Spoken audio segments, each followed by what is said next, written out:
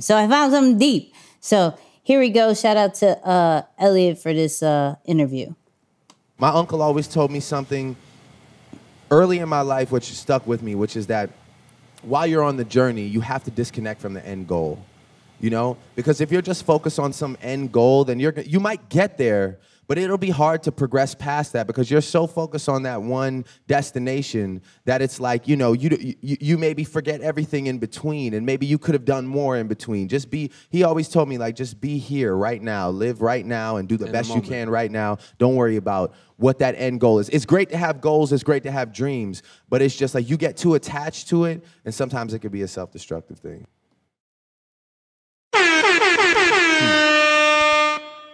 So I love this one because it makes me feel normal, okay? Let me break this down. I'm one of those people that suck at, hey, give us your fourth quarter goals. Give us your year goals. Give us your 5-year, 10-year. I suck at that because I don't believe in putting a dollar amount or like a limit to what I can do.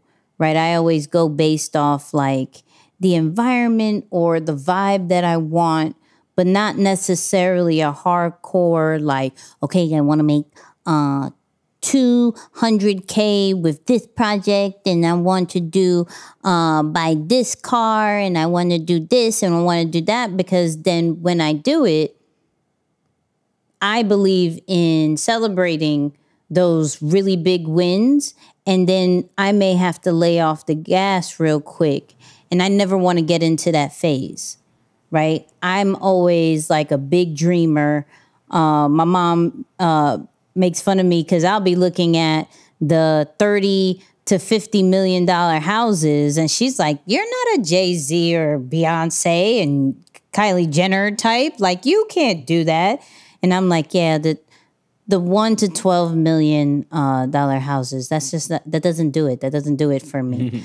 But we could start looking at over here, because not only does it have the closet while I'm in the pool and everything, in the balcony, all that, but then down over there has a whole entertainment vibe. Like, I just don't want to put limits to what I like to do, and I don't want to get so caught up in trying to make that particular goal, because then I don't have a vision for what comes next. That's just me. So it made me feel super like normal. And the fact that he says that, I can connect with it and feel like, you know what? You're on the right track, buddy. You kind of not doing that bad. Because Drake did it. You got this thing figured out after all. Yeah, you know, yeah. I try. What'd you think about it, Moose? Yeah, it's dope, man. I'm reminded of two things, right? Number one, I heard E say this, and he always said, be where your feet are. Mm-hmm. That's one of the most critical things that I heard him say, right? Because whether you are a big visionary person or you are someone who really wants security, oftentimes you speed ahead because you want to control your environment or predict what you're going to create. Mm-hmm. When you tell yourself to be where your feet are, it helps you to focus on the very thing that's going to help you to either make the vision a reality or make sure you continue to maintain that security that you're desiring. So usually we have to do the polar opposite of what we need or are focused on to make that thing happen when we're talking about our future. Right? Because you can be a daydreamer and just imagining and thinking about your goals and creating this beautiful world. But if you don't give yourself an opportunity to begin to do the things that you need to do to slowly but surely progress toward that, you're shooting yourself in the foot. And same thing, if security and you want to make sure that your bills are going to be covered and your family's going to be safe and you're going to have a retirement and all this stuff, 20, 40, 30, 50 years down the line, then again, you can't just sit there and worry.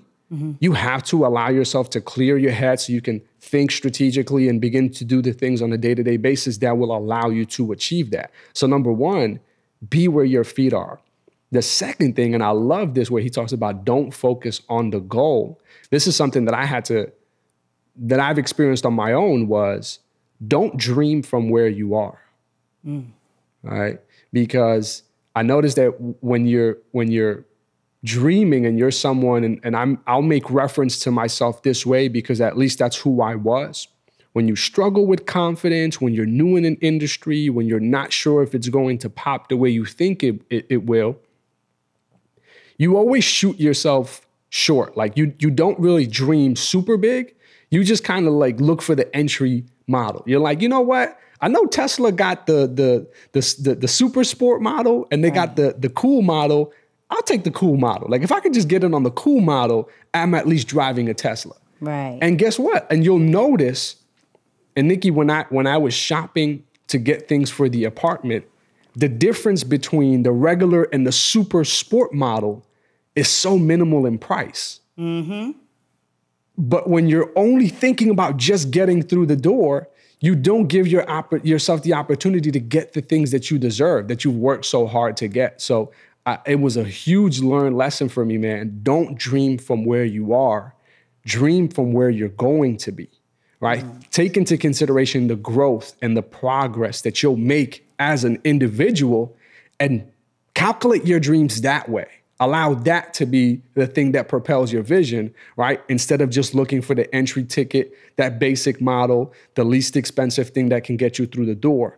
Now, again, for some of us, every one of us at some point did that very thing, right? I talked about my hospitality business. When I started that business, I called it the dream supply. Right. That wasn't a coincidence. That was because I knew I did not want to be in the hospitality business forever, but that was going to be the vessel or the vehicle that got me from where I was to where I want to be. Cliche, but that's something that I did and didn't just talk about. Everyone talks about, oh, this is what you got to do to get from where you are to where you want to be. Right. But I did it, right? I built a company that embodied that for me. And slowly but surely, with COVID, that's what helped our transition. So yeah, don't dream from where you are. I don't want to get deep with it, but after I got deep with it. Yeah, it's I don't want to get deep with it. All right, right. We'll leave that for the final thought.